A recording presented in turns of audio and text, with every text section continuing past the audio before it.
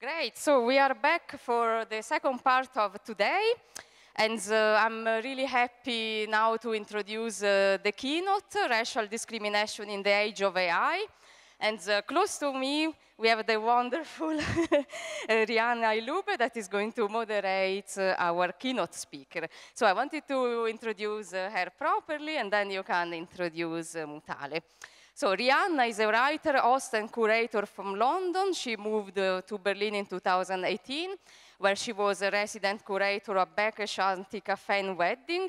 And you did very interesting events there, a lot also about the discourse of discrimination and right-wing extremism. So I think that you also should check out this space because you do very interesting things.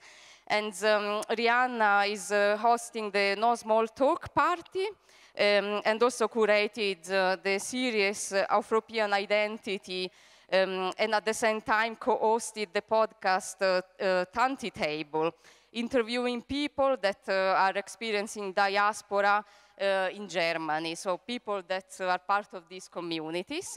And she holds a double first-class degree from Cambridge University in politics, psychology, and sociology. So I leave now the word to you. Very happy to have you here, and yeah, good luck with this great keynote. Okay. Oh, good. Okay. Yeah. Is this? Yes, cool. Hi, welcome. Thank you as well, Tatiana and the whole team, for inviting me to moderate this keynote. I'm so excited to introduce our next speaker. Mutale Nkonde is a US-based policy analyst and a 2018 to 19 fellow at Data and Society Research Institute in New York City. She works on the intersection of race, technology, and policy. She's been working as a senior tech policy advisor for Congresswoman Yvette Clarke since 2016. And she was part of the team that helped to bring in, introduce the Algorithmic Accountability Act into the House of Representatives just this year in April 2019. And she's currently also introducing other data privacy proposals, including, I think, one this week, surrounding deepfakes and everything that's happening surrounding this. She is also the founder of the Dorothy Vaughan Tech Symposium, a briefing series that takes place on Capitol Hill. And her work has been covered in MIT Tech Review. She's an author on a really interesting report about racial literacy in tech, and she speaks widely on race, policy, and AI.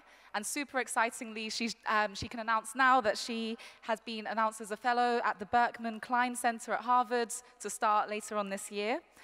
So we're really happy to have you and to hear your talk about diversity, the future of AI and civil rights. And yeah, we just welcome you to the stage now. Thank you.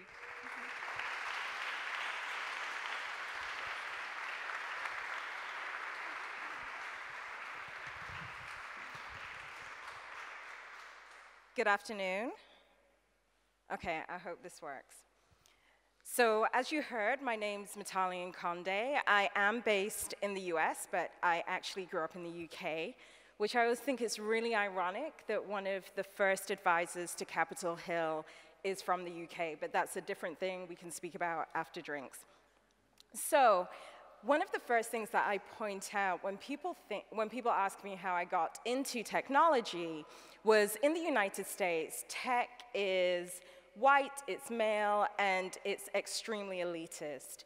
So when I saw this image in 2015 of then President Obama leaning over a computer, really looking at code, as you can see on the laptop, I thought that this is potentially a place for me. Because up until that time, there had been no specific discourse around what it would mean to be black in technology. And I found out that you could be black and in technology if you didn't say anything about it, which was great for some people, but not me, so here we are. The irony of speaking about race and technology is race and technology have been intricately linked since the dawning of popular computing. I'm always told, don't put too many words on a slide, so I always put too many words on slides, hello slide. But I really put this together to give a timeline of the erasure of Black women in technological spaces in the United States. So the first person to actually introduce what we now know as programming was a woman called Dorothy Vaughan. And for anybody that's seen the Hollywood movie Hidden Figures, they'll know that she is the character that has to steal a book from a white library, because it was during the time of segregation, to learn how to save her job. So computing was originally done by people, and thanks to this Black woman in the 1960s, she transferred her team, her Black team, into the IBM suite so that they could then go and program the computers involved in the moon landing. 1997, so we're almost 40 years ahead, Dr. Latanya Sweeney, who's at the Kennedy School of Government, does an open data search to look at how secure private records are. And what she finds is that she can use open source data to find the health records of the then governor of Massachusetts. This leads to what we call in the US HIPAA laws, which basically say that we have privacy over our medical intervention, but the fact that she's Black is never mentioned. Go forward to 2013, the city of Los Angeles launched a civil rights complaint against their State Department of Justice, because a programmer finds that in code, in code language, the terms master and slave are used as computer components, setting up the power imbalance of what we're already seeing in technology. But remember, race is something that cannot be named, but is always present. We go forward to 2017 to the AI Futures Act, which is introduced to the House of Representatives. And it's the first time the term artificial intelligence is introduced into that chamber. Now, the irony of this, and this is something that I can certainly discuss later, was that the term AI was coined in the 50s, but it took the United States, the most powerful country in the world, to take almost 60 years to think about how we're going to deal with AI, and one of the people on that team is a Black woman. And then in 2019, myself with two co-authors, sociologist Jesse Daniels, author of the book Cyber Racism, one of the first researchers in the US to look at white supremacy online, myself and computer scientist Dirk Schock-Meer start what is an ongoing project called Racial Literacy in Tech. But you may wonder, why am I telling you this? I'm telling you this because, as we'll discuss further, even though the mere discussion of race is taboo in technological circles in the US, it's ever present. So I think one of the best ways for me to think about racial literacy in terms of policy is to look at the US priorities laid out in the AI Futures Act. We are the United States, so it starts with the creation of an enabling business environment, something that I am very happy to leave to lobbyists, but I do want you to understand that these are ranked in terms of priority. So what that says to any analyst looking at this list is, no matter what we do, cash is king. The second is future of work. Now, as somebody who's interested in social justice, racial justice, and civil rights, my questions to that are future of whose work, how are we going to work, and how are historically underrepresented, underfunded groups going to engage in this new workforce? The third is privacy, and the fourth is bias. And bias is where the rest of this talk is really, really going to sit. As you heard yesterday, in the discourse around AI, we're speaking a lot about ethics, which isn't necessarily something I'm going to go into, but I would suggest that, like bias and like the terms diversity, these terms don't get to the heart of the problem I want to solve. So the question that I've really been concerning myself with over the last 3 to 4 years while I've been working in Congress is, if we're speaking about bias, how can we speak about bias without race? So in United States civil rights legislation, what we have is we cannot sue somebody for racial bias unless you can prove that they are intentionally meaning to discriminate. Now, all of us in this room know that race gets embedded into data sets through proxies. And so in the US, the greatest country in the world, as I pointed out, we have no laws to actually protect people from racialized, what are called minorities, but they're really the majority of the country. So this past year, I've been a fellow at Data and Society Research Institute in New York City. We're an independent nonprofit that looks at the techno-social implications of our technological futures. And while there, I've been working on the report that I referenced. We've spent 8 months. We spoke to our universe was 15 to 20 people in large tech firms. The report is still ongoing, so I'm kind of being vague because I want them to be my friend.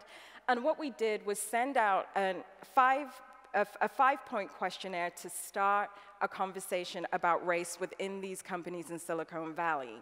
So we started, you know, easily. What do you think about race? Everybody thought that race was a great thing. They had all voted for Obama.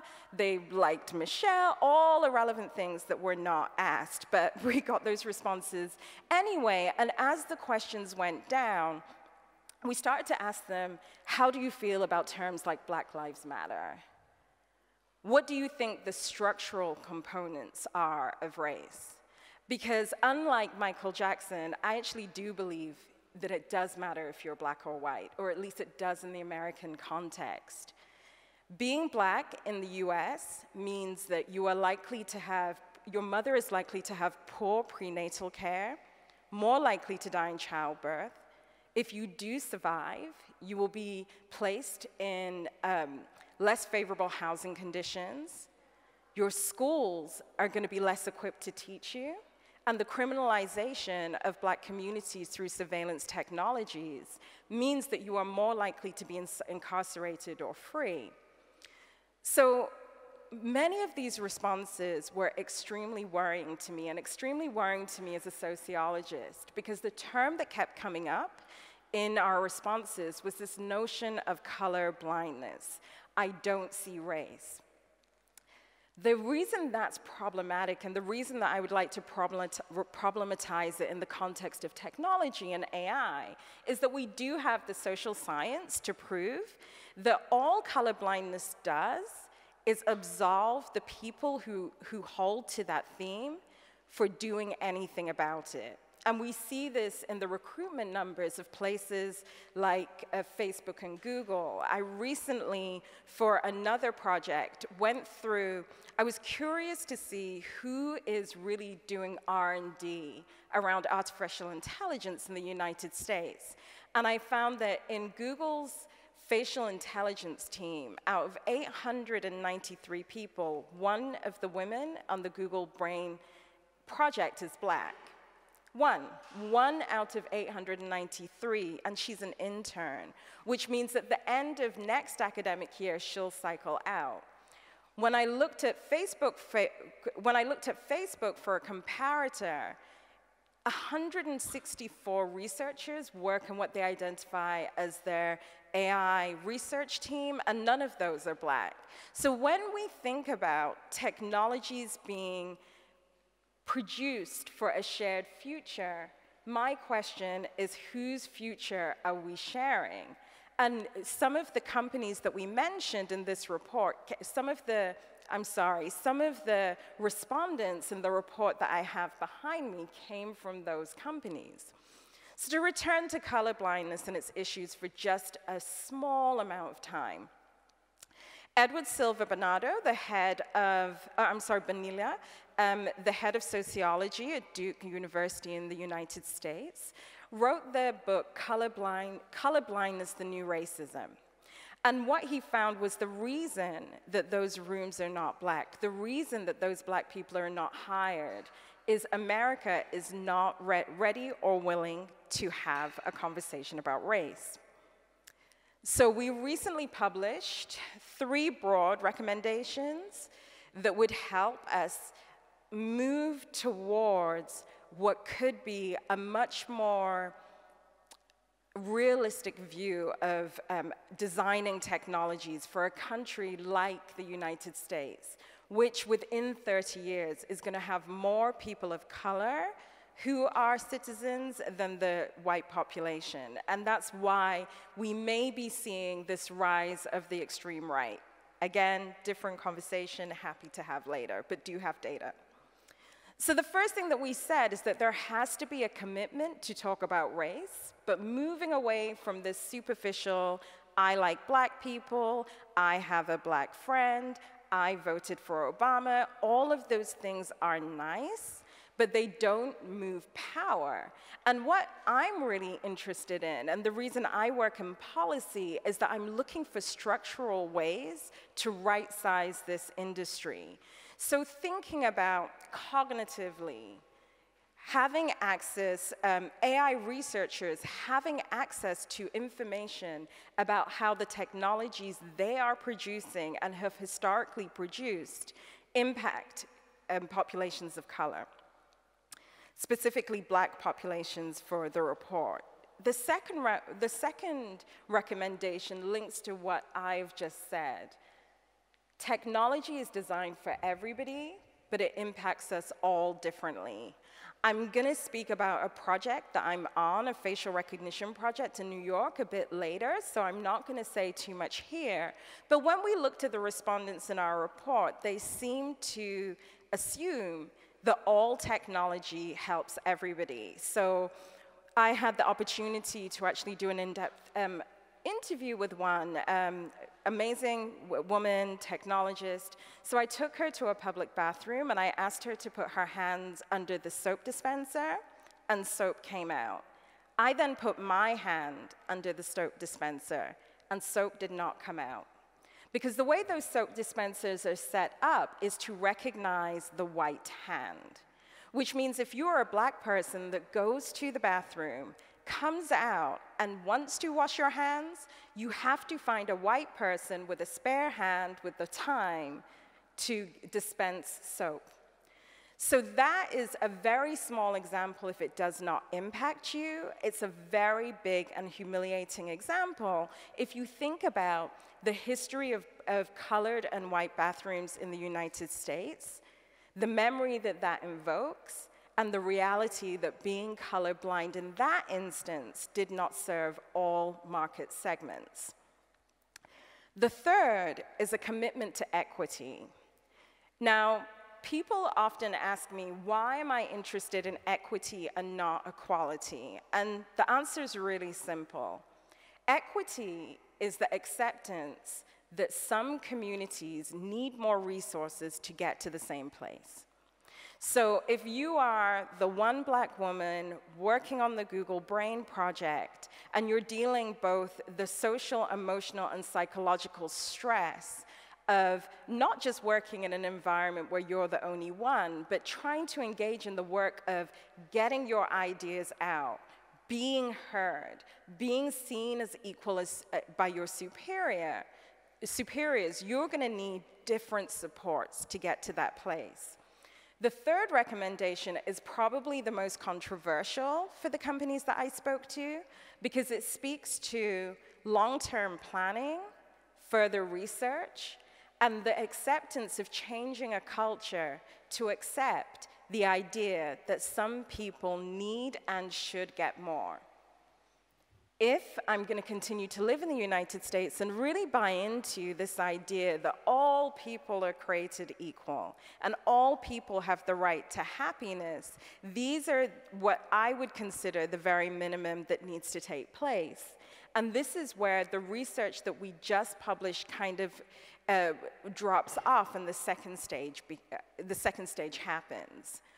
Our first data set were self-selected. They considered themselves racial warriors. They considered themselves like the best people on race ever. And I'm sure we broke some hearts when we said that we all have a long way to go, because what we're speaking about is sharing power and not necessarily being nice to each other. Because you can be horrible to me as long as you give me the resources to live a full and vibrant life. This takes me to where I am right now. So, Brownsville is a place in New York City. It's actually very close to me. I live in a low-income neighborhood in a borough called Brooklyn. And the residents in Brownsville have usually a junior high school education. They make up to about $20,000 to $25,000 a year on average. And the average median income in New York City is $89,000, just to give you an idea of that. Brownsville is the only neighborhood that we have in New York that is completely public housing, which means that these people cannot afford to house themselves. And we have a private-public partnerships where private landlords can build social housing and then put in low-income tenants. And what's happened around that is a private landlord has recently gone into a public housing complex and said that the residents will lose their homes unless they replace their keys for facial recognition technology. It's a case that's been taken up by our public defenders. It's actually the district that Congresswoman Yvette Clarke, the congressperson I work with very closely, covers. And so we've been working with a group of other stakeholders to go to New York State and say that in a situation where a public vendor is rendering public goods and services, they have to abide by civil rights legislation. However, I'm running into the problem that I laid out in the slide prior. Our civil rights law do not allow for unintended consequences. So what we did was that we decided to give these residents a crash course on AI technologies, facial recognition technologies, and then how these technologies impacted them. And they're waging a war, as we speak right now, against New York State and New York City. Because as you can see from the picture, they inherently understand and know the dangers of facial recognition technology. Beyond facial recognition, they're also the most surveilled community in the United States. And it's these places that surveillance technologies in public spaces are being experimented with. When I was with the city speaking about this, my real curiosity was, well, why don't we have facial recognition for Trump Tower? Why don't we have facial recognition on the Upper East Side? Why don't we have facial recognition in Central Park? And the answer was clear. Those people are safer. Those people need less management. I was also told that apparently this population loses their keys, but they're not going to lose their face, which, true. I mean, I don't know about the keys part, but it really brought me back to this idea of racial literacy. And had there been somebody on the team who had the insight and the foresight to speak about how unbelievably pervasive this is, how wrong this is, and how little resources this particular group have to fight back. They shouldn't need a congressperson and legal defenders and the press to tell their story. This just should not be done. So I'm in close communication with our friends in San Francisco. I'm not sure if you guys in Berlin heard, but they were the first municipality to ban facial recognition in public spaces.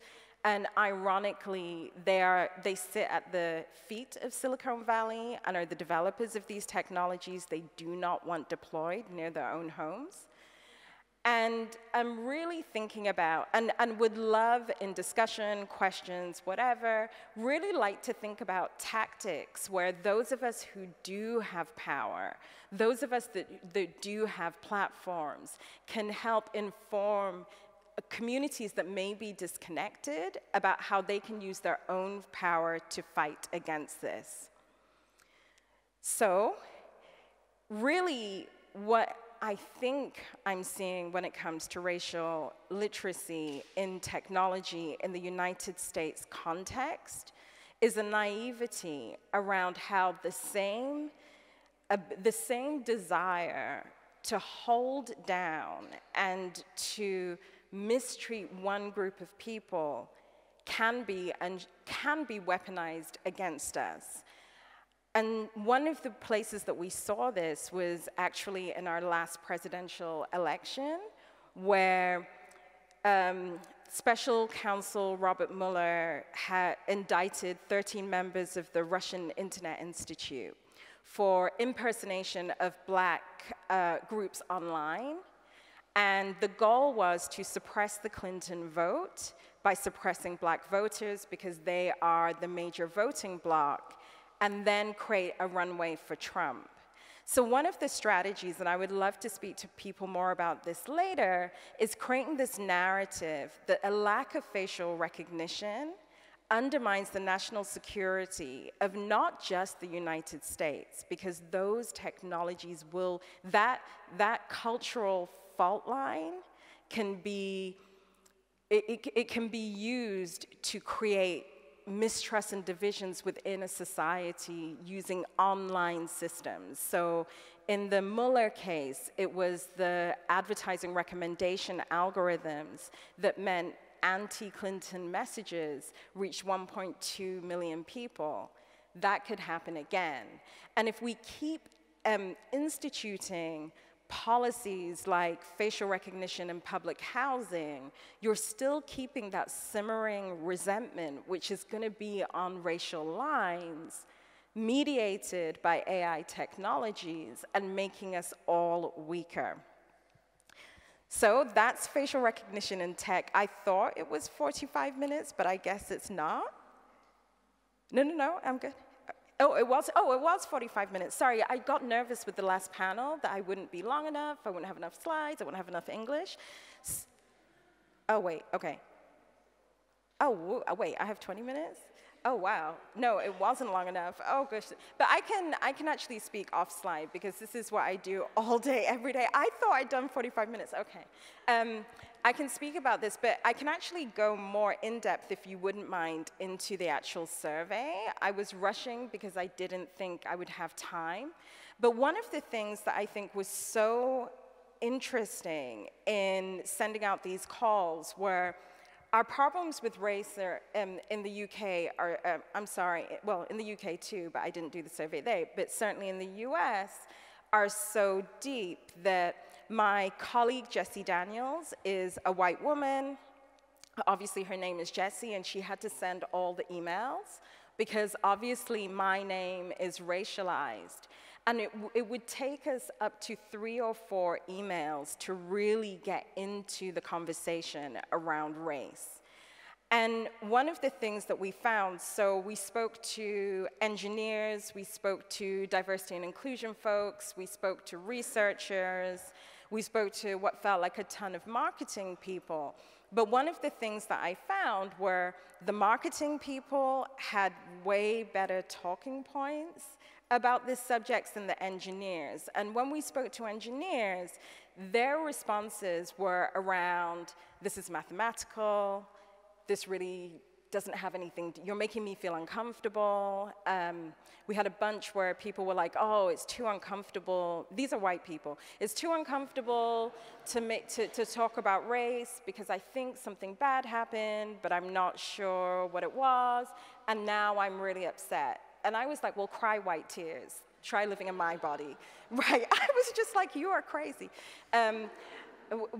But it was very telling because if I had replaced the word race for trans, if I had replaced the word race for disabled, if I had even replaced the word race for poor, it would have been the same results. So as I think for those of us in this community who are in somewhat of an echo chamber, some of the work that, in my opinion, needs to be done is trying to figure out how do we get our community speaking to other communities who are so fragile that the mere mention of something they're not comfortable about makes them close down. And we would use all kinds of tactics. So Jessie isn't just white, she's like white, blonde, blue-eyed, so I would like send your picture, show them you're one of them, make them feel, you know, comfortable.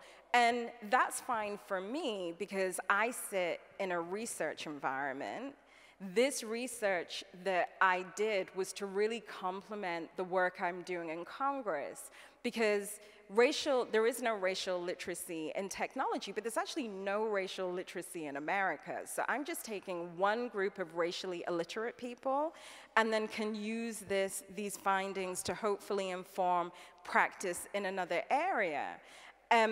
Another thing about the report that I thought was so interesting was even in the populations where they were more comfortable with race, they're actually asking us questions like, we would like to know if anybody of color, any black people are involved in this process. I would like, you know, to be in touch with that person or those people. They were extremely comfortable with me.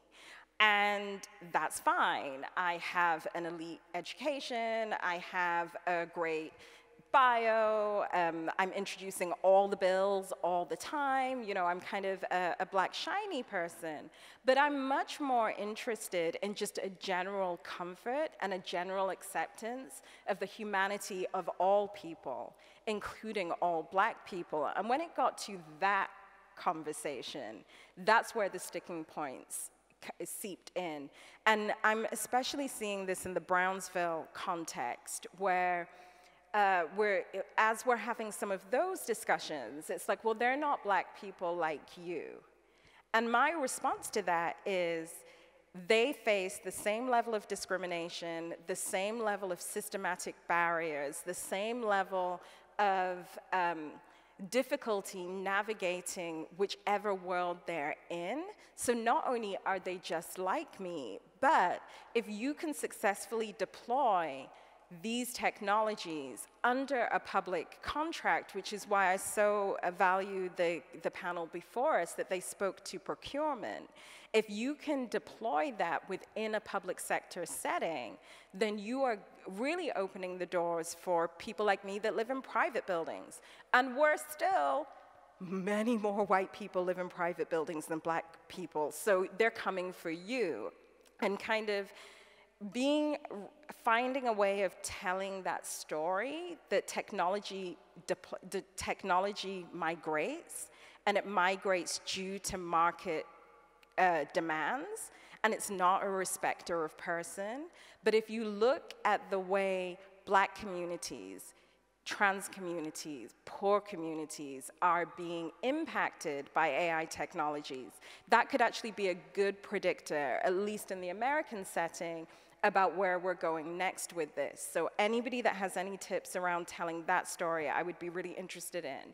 And then the third point, when we did this report, Dakshin Mir is a professor of computer science at Bucknell, Indian woman, born in India, now in America. She really brought up some really interesting points about how anti-blackness and how race is communicated between and amongst communities of color. So this amazed me, but I think that in our future work, it's worth exploring. So in the United States, and this actually reminds me somewhat of apartheid South Africa, we have racial hierarchies where white people are on top, and then any minority that can become somehow white adjacent or white friendly is ranked higher than the most. So black people right at the bottom, don't kid yourself, like go and have an alternative life, which is why we have hip hop, better music, we're doing our own thing, we don't care. But for Asian, specifically, when I say Asian, I'm thinking about it in the American context. So people from like China, Korea, Japan, they're very acceptable, they're exceptional, they all like math, they don't, you know, they study for tests, whatever. Indians come actually very closely underneath, and you specifically see this in Silicon Valley, and then it goes down. Blacks are at the bottom, Latinos are slightly above. And when we were speaking to Dakshin, she is a woman who's extremely committed to racial justice, and she's also a woman who's committed she's in part, like in the fight with me against anti-blackness, because she is a dark-skinned Indian woman. So her skin tone is not actually that much lighter than mine, even though I'm fully African. And when she spoke about her experience on the marriage market in terms of skin tone, she also then spoke about why it's so easy for some other people of color within these spaces that we were studying to still hold white supremacist views. So I think as we go on with this work, I'm really interested in those nuances, because those stories are not necessarily told. And it's not that those groups even, I could understand it more if they were like, oh my God, you're Indian, let me give you the wealth of the US nation and all the power, and go off and be anti-black. But these groups themselves face extremely dire racial discrimination within the Valley. In fact, the first, one of the jokes until Google got their last CEO was that if you were Indian, you could not head a company in the Valley. So I'm also interested in some of those cross-cultural conversations that could be had, and marrying those to anti-racist white people.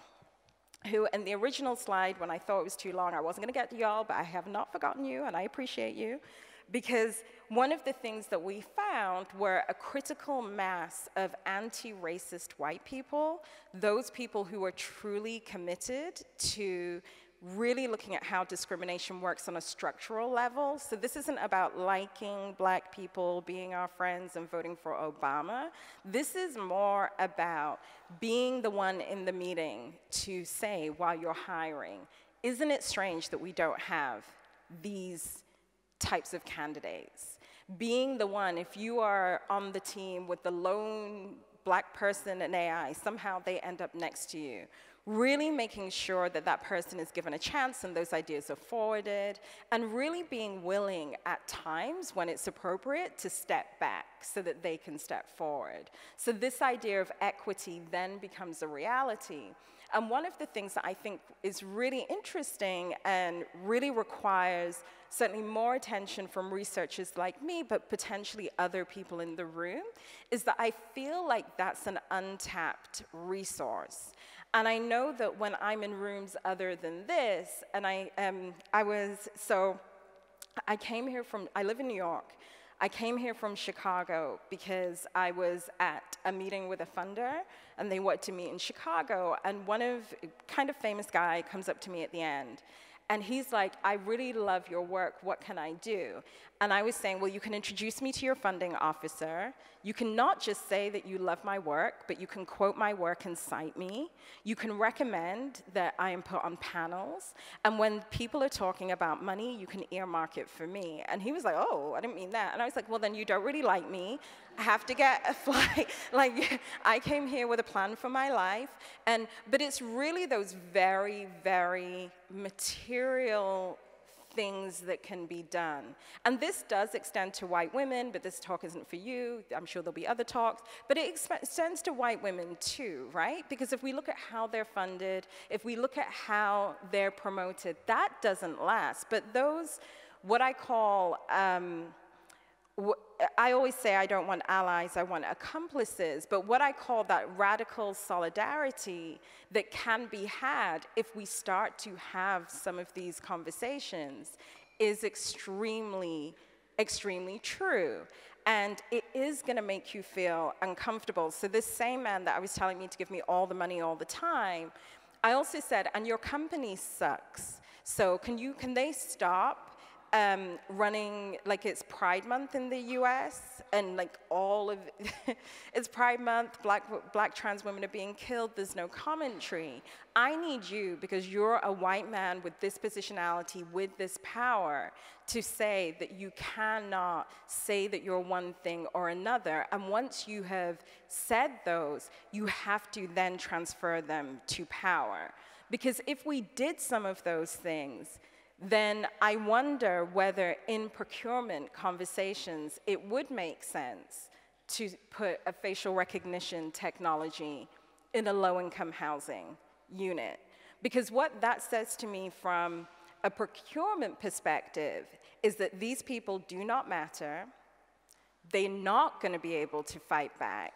We are going to somehow change law because it's putting people out of their homes for not complying with a key recommendation isn't actually a thing, it turns out, in New York, but they tried it, right? And if you think about the level of intimidation, there would be people embedded in those teams that would say, no, that's actually racist, and not say some of the things that I find myself, particularly in introductory conversations, so diversity, which means ethics, whose ethics?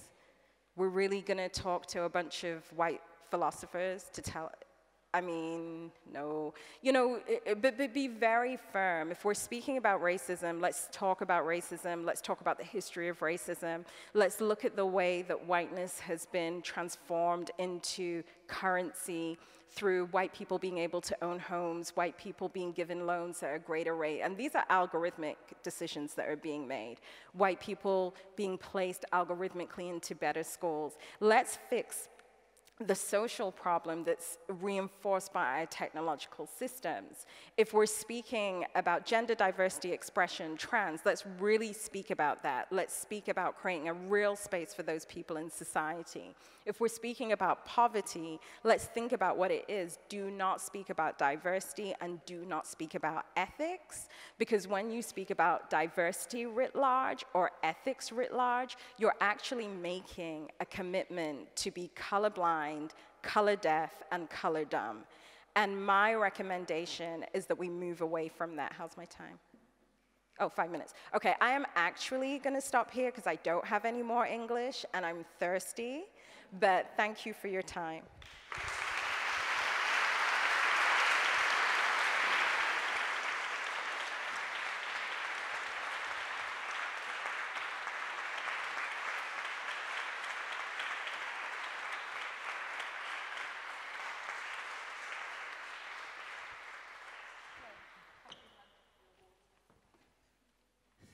Hello. Okay, thank you so much for that amazing talk. And I have so many questions to ask, but also you guys will also have a chance to definitely ask your questions, so just get thinking. Something that interests me a lot is the kind of conversations that we don't get to hear. And I would like to hear a bit more about the groups of people organizing on this facial recognition scandal and what happened. And in particular, what were people most afraid of? Was it, because I read some of the articles surrounding it, and was it, I might be locked out of my house because these facial recognitions won't see me? Is it, I feel like this is the first step towards gentrification, like extreme gentrification, and they're just trying to make it fancy, and fancy equals having facial recognition on my house? Or is it, I fear my data is going to be sold, my face is being used for purposes I don't know? Yeah, it would be really great to hear more. So it was really interesting. I think, just to put it in context, New York City is going through mass gentrification, which really equates to the push out of Black communities. And so I think it was much more initially, oh my God, I'm gonna lose my home. And if I lose my home, this is where my family have been, this is where my roots have been, where will I go? And as they started to amass support, that's when we start to add all of these other different elements. So we started out by pointing out that in the New York City gang database, which automatically, you can be entered onto it automatically if you are seen in a social media picture with a gang member, if you are seen close to where a gang member lives, if you are wearing gang colors. So what tends to happen is a bunch of people that nothing to do with a gang, but live in Brownsville, had ended up on these systems, and there had already been a movement against and some education around how social media pages were being scraped, how their pictures were being collected. And so it was really an easy leap to then speak about facial recognition, specifically look at some of the reports that had been done about non-recognition of faces, and then say, but this is part of what could be not just a dystopian future, but is actually illegal. And not only do you have tenants' rights to stay in your home, but we do know that the NYPD, which is our police force, had been using driving license pictures and selling them to IBM to diversify their data set. So we do have this history of our municipalities collecting faces to then sell on secondary markets. And of course they didn't like that because the streets, you know, garbage isn't being picked up, the schools are crappy. If we're gonna create all of this new income for the city, it should be for improving those places. Thank you. Yeah, and on the question again of this selling, particularly black people or minority communities' data to secondary sources that we don't know, I had read an article which you had you had commented on about this, what's it called? One second. Promise, the startup Promise, and it's to do with tracking people. So it says it's reducing the incarceration rates in the US, and this is great, especially for black men, because they're no longer in prison. And Jay-Z had invested in this and was like, yeah, this is a really good thing. And then you would come back and said, let's think about this more in secondary data. And this is kind of interesting in terms of within minority communities, if Jay-Z's at the top and there's people at Brownville at the bottom, what are these debates that are being had about data and privacy and what's going to work for us? So I think within black communities, it's extremely taboo to critique tech.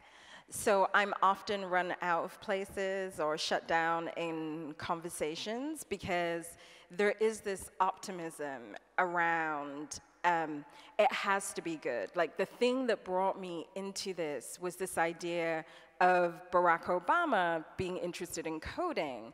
I then found out as I matured that his open source data policies made it easier for the police to surveil black communities. So there was this lack of sophistication that I myself entered into, and then because America is a capitalist city, a capitalist country, if Jay-Z can do it and become the first hip hop millionaire, maybe this is a good thing. Whereas my perspective, when it comes to some of those, I think it's post-bail promises of post-bail technology, is people should have the right to freedom. So if they're being tracked, there is something inherently wrong with that. And that's the real issue. And then if we are then, because AI will never know how to empathize or contextualize the social context, false associations are going to end up being made. So if that bracelet notices that you go to this particular place to buy coffee, there is the danger that it's going to then associate that place with criminality, and then when I show up in the place, that becomes a point against me. And I'm hoping that these conversations will continue.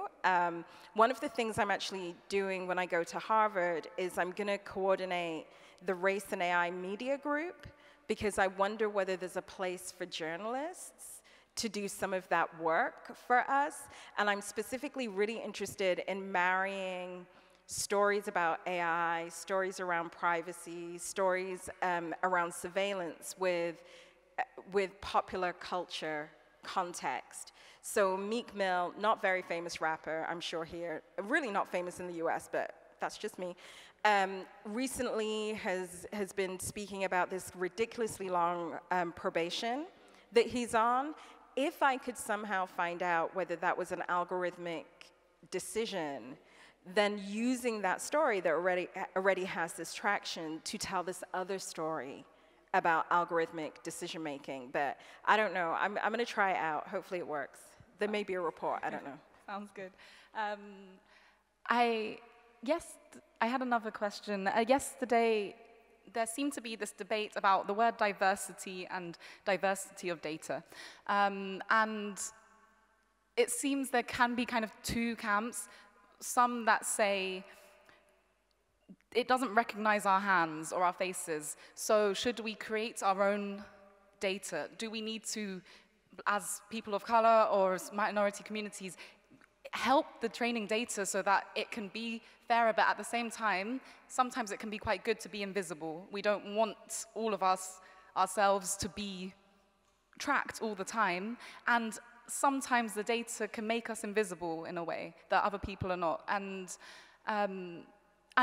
the idea of invisibility in general seems quite interesting to me in terms of a lot of the things that are happening now happen quietly, these algorithms that we can't see, and what do we do? So yeah, just this concept and this debate, I'd wonder what your thoughts are. So when I go back, I'm going to a conference called Please Don't Include Me, and it's about surveillance and all of these other technologies that I have no interest in being impacted by.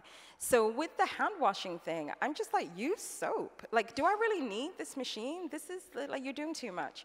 In terms of facial recognition, it's my goddamn face. Leave me alone. Like, no, I don't want it used. I really like companies like Wikipedia. I'm somebody who is for the data minimization movement. So take the data that you need to perform the discrete task and then get rid of it. Don't then do what we saw with Cambridge Analytica, which is have me take a test about cats and then use that to how I'm gonna vote, and then end up with frigging Donald Trump. Like, no, that doesn't work. We're not. I don't think so. Do I think that we should have intelligent technologies? Absolutely. Do I think that those intelligent technologies have the potential to change and revolutionize our lives? Absolutely. But if we're also not wondering how those technologies impact our collective freedom, impact our ability to be forgotten. I love that I'm in the EU. I'm like, let me do something and Google put it on so I can tell them to take it off. Because in the US, I don't have that luxury. And I may not want to be remembered from my 4th grade, you know, whatever. I may want to change. And I think that one of the most worrying things for me with this hyperdata, hyper collection is that you always become a composite of that one moment of time. And it doesn't so much matter for somebody like me, but what if that moment is a moment of criminalization? What if that moment is a moment when my children are taken away? What if that moment, and encapsulating that, I think is really problematic. And I think about this, what if I were trans and I had a moment where I took my true identity, but all my search is in my prior identity. That's a human rights issue. And so, I mean, I have a Twitter account. If you follow me, you know I'm super active. Yes, I will be taking a selfie before you ask questions, and you will be in it, so you've given permission. But I really don't have anything else, because I am so aware of even what I'm doing on Twitter is creating this trail. Yeah, I was stalking you on Twitter before, and I was just scrolling, and it was still the same day, and I was like, oh, a lot to know. But the final question, then I'll open it up, is about generations. So I think at this point, we're kind of, you as well are fighting over what gets to be normal, and I think I was kind of having a discussion earlier talking about some children or some kids, and they're like, yeah, facial recognition, obviously that sounds cool, like better than the key. So what's your observations of young people versus the kind of people who are fighting for their homes right now, and how do we use education to tackle some of the things you're talking about? So I actually have 2 sons, and what's really interesting is when they got to about 8, they told me not to upload, they told me to shut down my Facebook page because they had been somewhere and somebody had said, oh, I saw you did this. And they felt that that was a huge invasion of their privacy. And when I look at their social media habits, they just want to do that one dance that's a craze and post that. They're not necessarily interested in leaving these crumbs behind them. So that's very hopeful. And I would love to see in all disciplines critical questioning of my personal issue with facial recognition is that it's the only form of biometric data that does not require my permission. You can literally put a camera in my face and then capture my image, right? And I want to be able to have choice. And in the US context, at least, we do have a constitution that points out what your inalienable rights are. And if this passive data collection, which comes from facial recognition, but is also coming from listening technologies. So there's this growth of ambient technologies that are collecting conversations.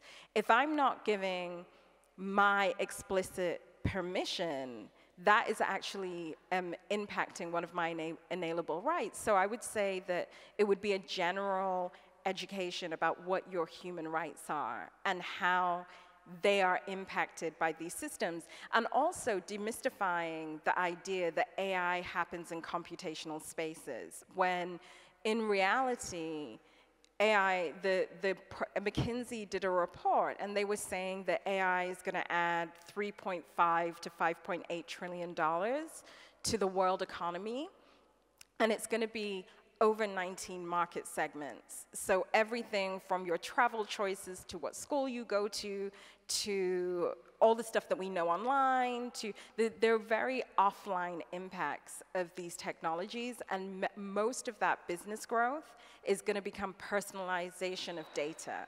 So that means that they need to have rich data sets about how you're behaving in order to reap that cost.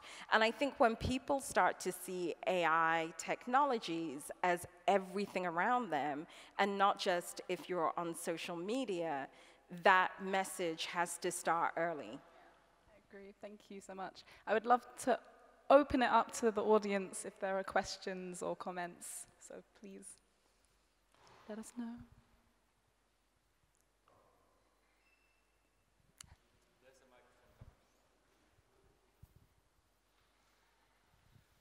Hello, yeah. Thank you so much for your insight. I wanted to share an observation. So my impression is really that the discussion here today, but also yesterday, it's maybe actually a little broader than AI. So it's a lot about technology. You talked about surveillance, about social networks, about different types of technologies actually. And I was wondering if it wouldn't make sense also to dig a little bit deeper into the actual problems of AI. So yesterday we had this talk on AI for the common good, and I think in general what's behind this is AI for public service delivery, basically.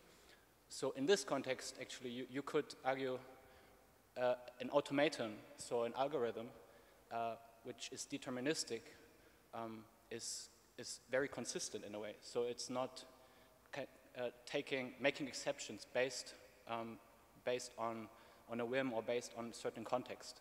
But given an input, it produces a certain output. So we know that data is biased, and we have to consider this. But I feel like thinking about the implications of AI along these concrete trajectories kind of is maybe a little more constructive, because then you have this issue, what you also pointed out about empathy, right? So you have this determinism and you have empathy, and obviously there's a conflict. At least I feel this way. So I'm curious if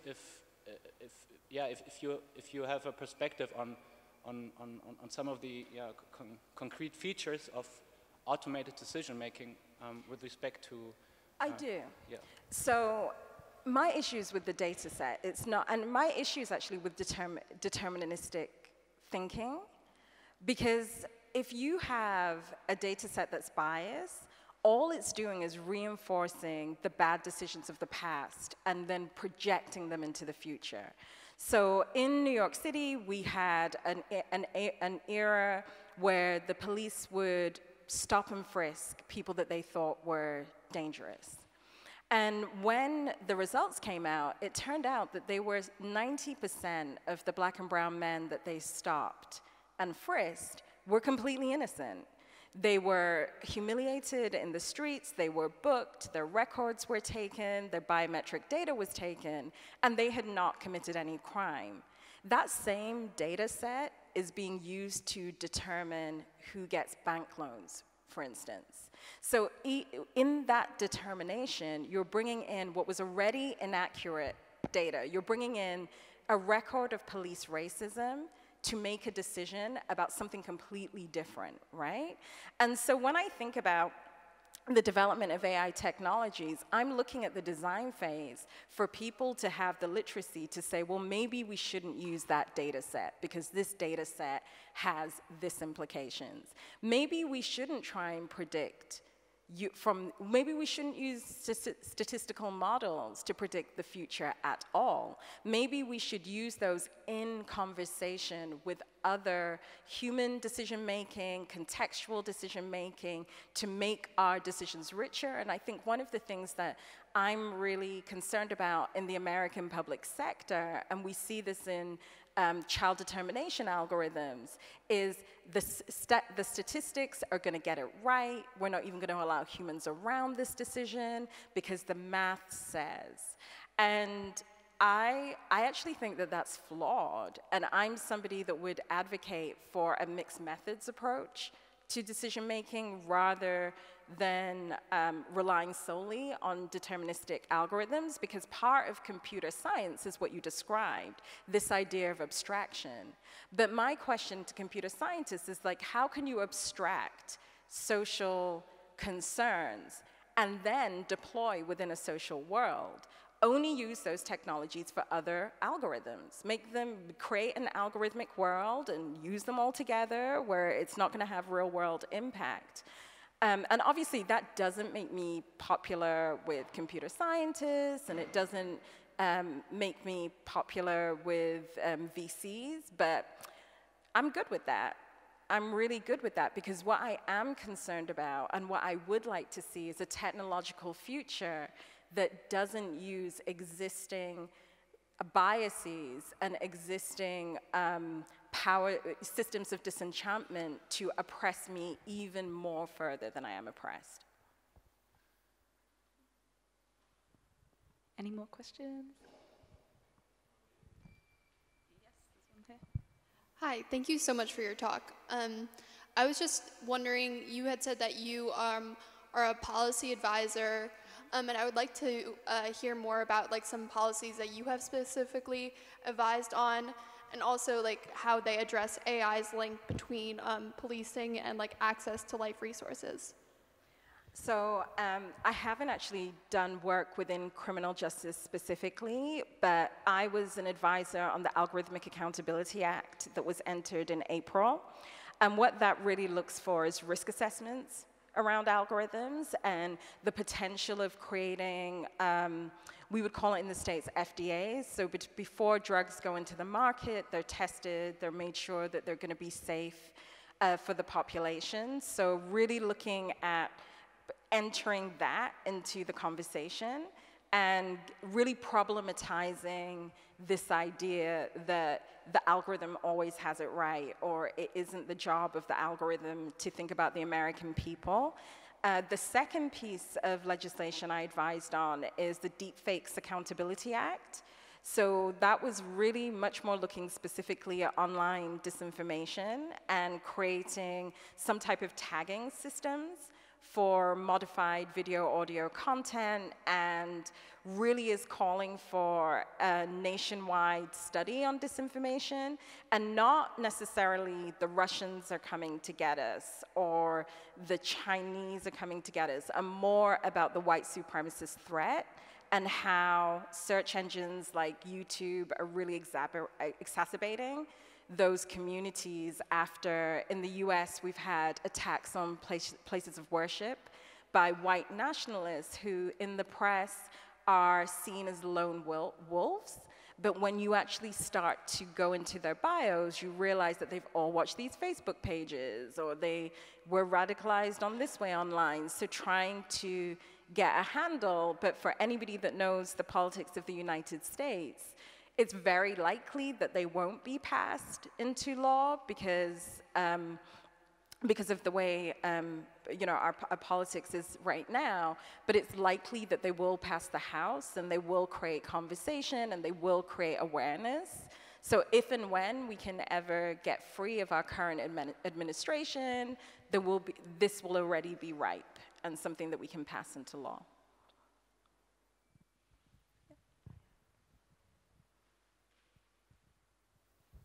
Thank you so much for your talk, Mutale. I really enjoyed it, and it's lovely to see you in person, not just on Twitter. So, so I'm trying to frame a question, and maybe you can help with that. And so, and forgive me for I'll be a little bit kind of convoluted with this.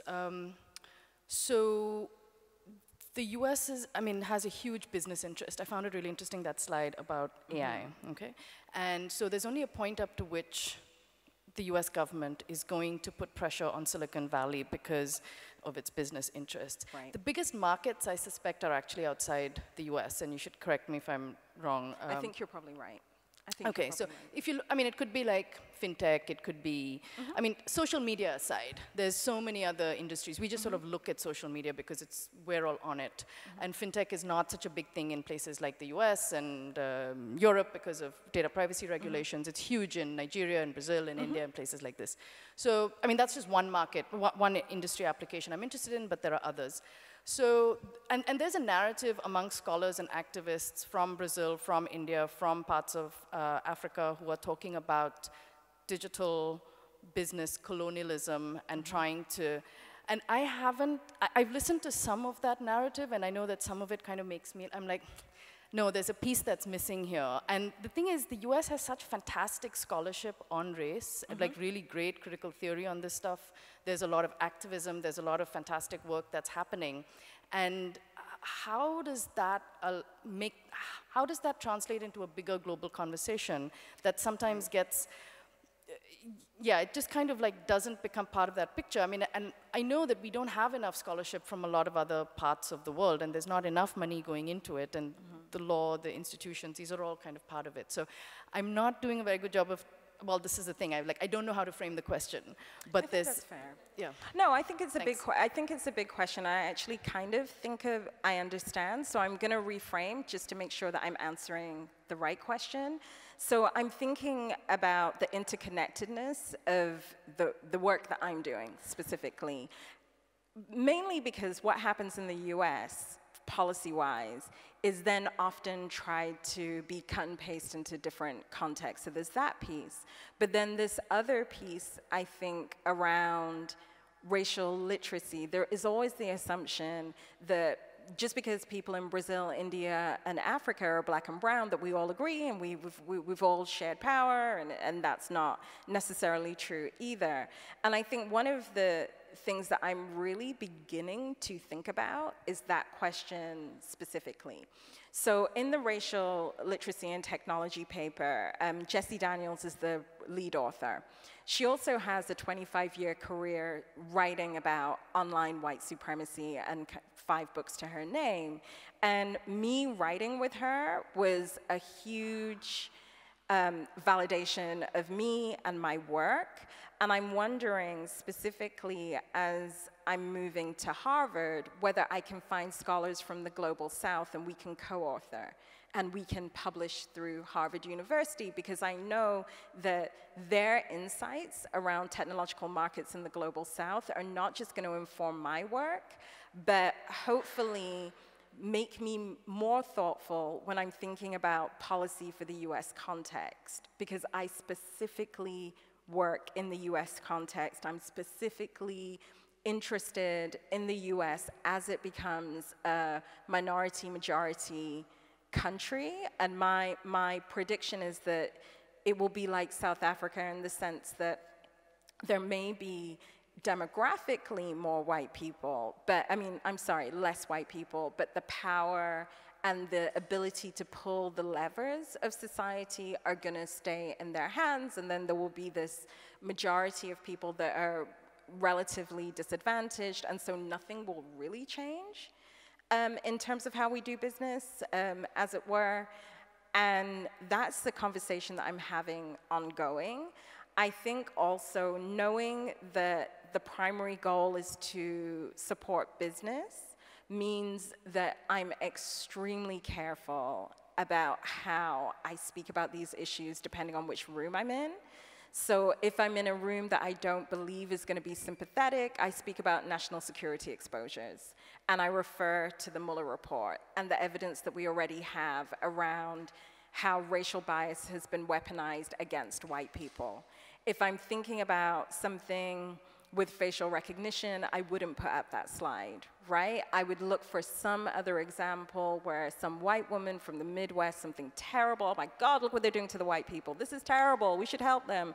And then that's the way to push through, because there has to be a way for me to be pragmatic enough to say, yes, let's all go and get this money, but let's do it in a way that doesn't completely obliterate, destroy, and disadvantage whole swaths of the population, because that's not who we are. And I think one of the things that I really struggle with right now is that I don't feel that we have the moral leadership from the White House to even set that tone, right?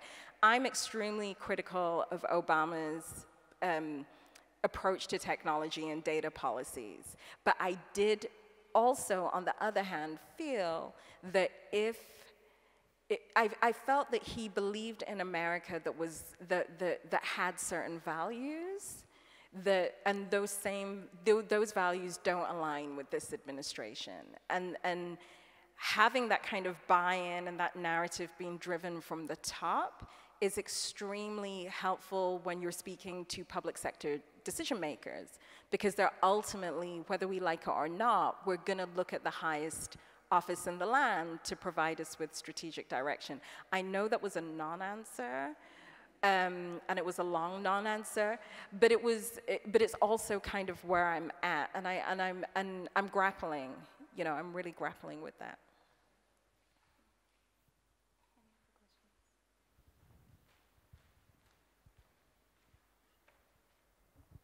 Hi, thank you.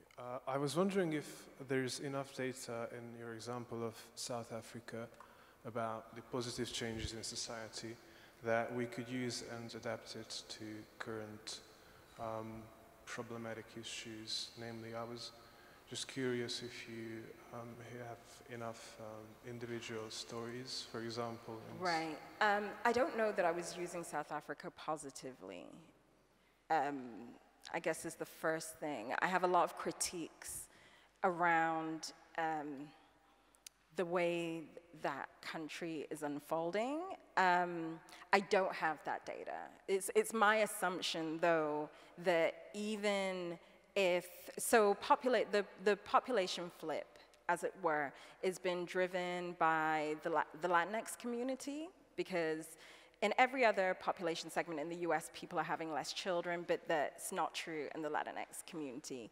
So Latinx populations will be our biggest segment, and then probably, I don't even know what would be next, but Black and white would actually be pretty similar because we're reproducing at similar rates. But the point would be, because white people are having less children, and you have this other population segment having more children, that collectively this population will flip. And that's a lot of why we're hearing all of this border talk, the wall, the Mexicans, that's why that population segment are being impacted. My assumption, and this is not based on fact, is that those same groups are going to face the same ingrained social, economic challenges that they faced historically, so they're not going to have power. I don't know that that's optimistic. Any other example where larger scale? No, I haven't done those studies. It's just it's what I know of South Africa, but I mean, white people do really well in the world. I can't even think of one country where they've got it close to right. So I don't know. No. Because the example you've had with the police statistics was apparently accurate with... Yeah, because I know that. I don't know about... I think I'm trying very politely to say I have no idea.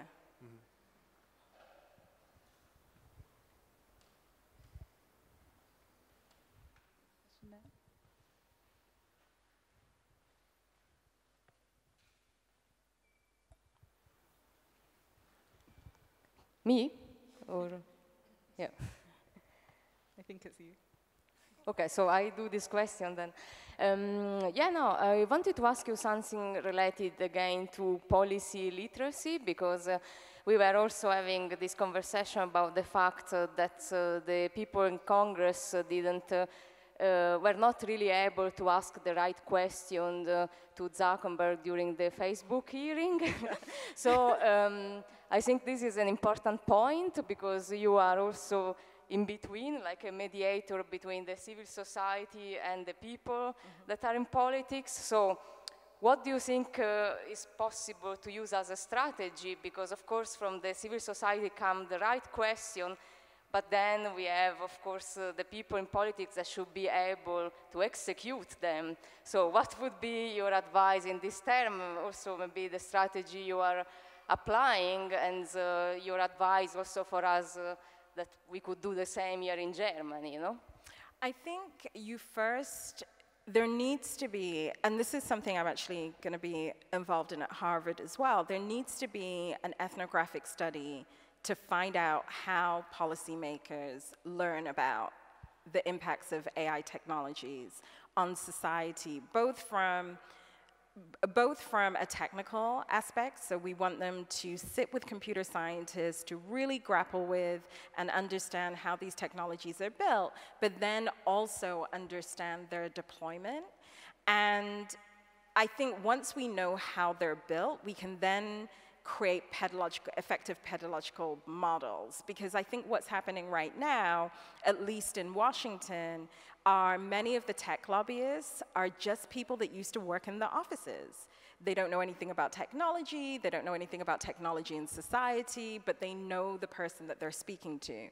Because the currency in Washington is trust, and people only trust people from their in-group. And I would like personally to know how to disrupt that and to really bring them into conversation with people like the people in this room, people from civil society who are studying these issues, computer scientists who can break down how the systems are made.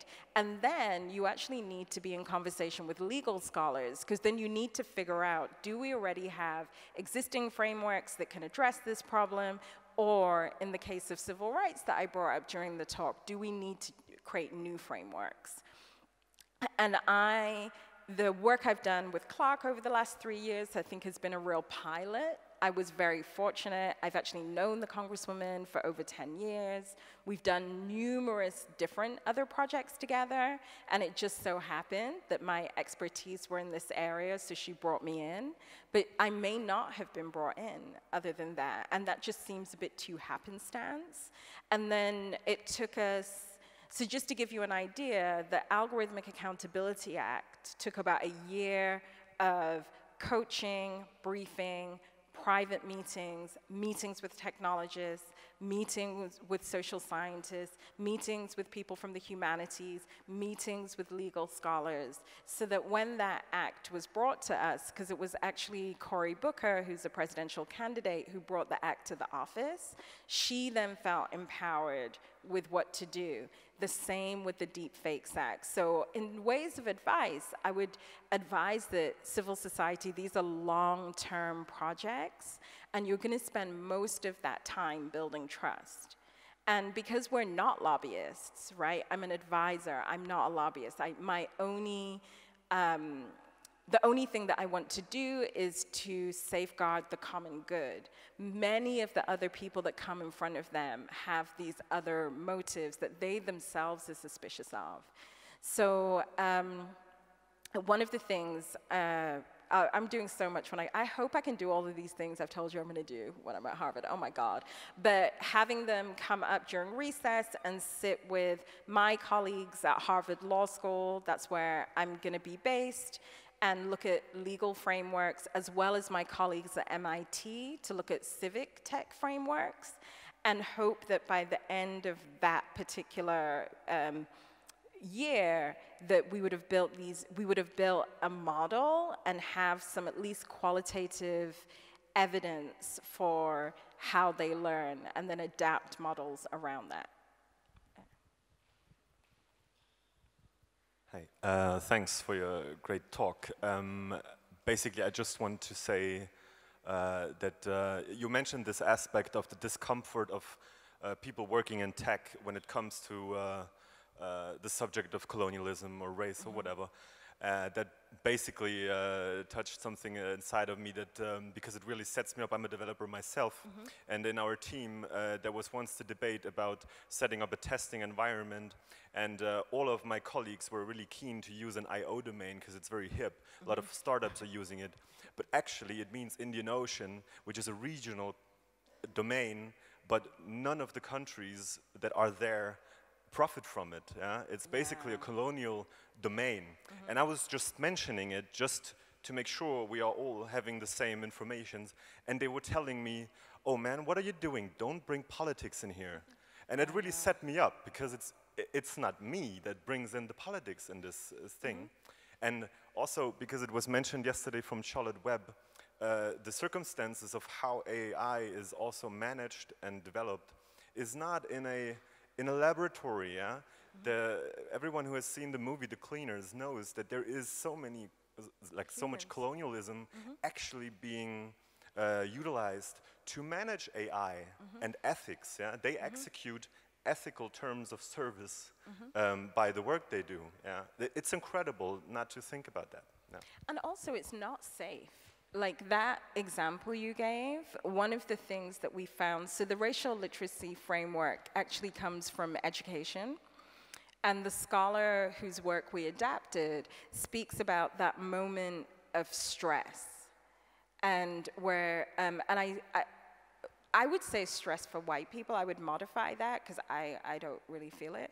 But that moment of stress where it's like, oh my God, we're talking about race. Oh, it has to be better. We're not. And I think if we could just figure out how to deploy a general literacy, it would stop that lone person in the team saying, this is kind of bullshit. Like, no, we're not going to do this. And then everybody jump on them, and then they get really mad. I've been like, you should come visit me in New York. There's so many places we can't go because I've made the people mad because they don't want to talk about race. And I'm like, I don't know. I don't know. It's not good. It's not being a good human. So I'm probably the only policymaker here in the room, I suspect. Hi. Maybe, yeah, fellow policymaker. So coming from, I've only recently moved into working for the government, and so what strikes me there, and that kind of links to what you said about the data, like policies of like using my data for this particular thing and then dropping it. But what you see is that proposals are based on, policy proposals are based on the past, are based on predictions. They like first make the base part, as they say, and then they see what policy proposals would change according to that. That's how you kind of create really concrete interventions. And now suddenly, while using AI to do that, you see that this is like this base part, it's kind of, we see that hard codified and it kind of grows exponentially. That's why we suddenly discuss it. But it's always been done, as you pointed out, with different statistical models that are always modeled on what is now and are always ingrained in the current power structures. And so what you're suggesting is that we really have to change these power dynamics to even start to have any type of change that questions this. And then I wonder, so can we look at different data, or kind of, can we then put in these systems different policy proposals altogether, different ways of making policies based on different views, different frameworks, different data sets, like kind of create alternatives to question such interventions altogether? I think we can, I don't know how. There is a lot of scholarship coming out of the AI ethics space that's looking at like indigenous models and other models to use. And so I myself are beginning to be curious. I don't know, I'm kind of at the beginning of the journey.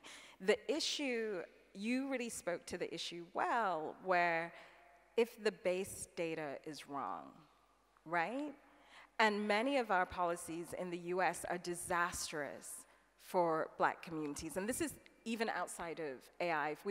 If we look at the way our crime policies work, I'm writing something right now about the Clintons and the 1994 crime bill, which wasn't an AI bill, actually criminalized the use of cocaine, of crack, differently to the use of powder cocaine, even though it was the same drug. And even though they didn't base it on the fact that Black people used one form of cocaine and white people used the other, it did have this racialized impact, right? So that practice of using the past to predict the future, if that past is is built on the notion of white supremacy, what I'm arguing for is let's name that. Let's talk about race. Let's be literate about that so that there are people in the room, like the gentleman over here with the domain, there are people, and it's not just him who they're making fun of, but there are people in the room that can say it's gonna have this impact. I know in DC, my target population are the Congressional Black Caucus. And you would expect them to be really comfortable to talk about race, but they're not. And the reason that they're not is that they do not want to incite white fragility. Because once white people get upset about talking about race, and then they want you to make them feel better, and then it becomes something else, and then you're kind of their therapist, and then that's not what we were going for. It kind of derails the whole situation. And my best advice would be that we start to have a very systematic conversation about engaging our joint utopian imagination and setting up structures that serves that. So my concern may be race, but I actually have many concerns. I want to see justice, and I want everybody to see justice. And guess what? That means that we may not have 1,000 billionaires. They may have to pay taxes to get to that justice. They may have to have companies broken up to get to that justice. Jeff Bezos cannot give us everything, you know? And that's a really controversial thing to say in the American context. But that doesn't mean I'm not gonna say it. Okay, and I think on that note, we've run out of time, unfortunately, so if you could all join me in thanking Mutale for coming.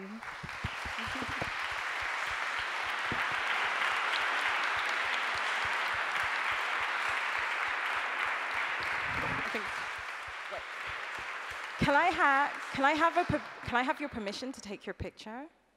I want to take a selfie. If you don't want to be in the picture, move right now. And this will be on Twitter for all followers.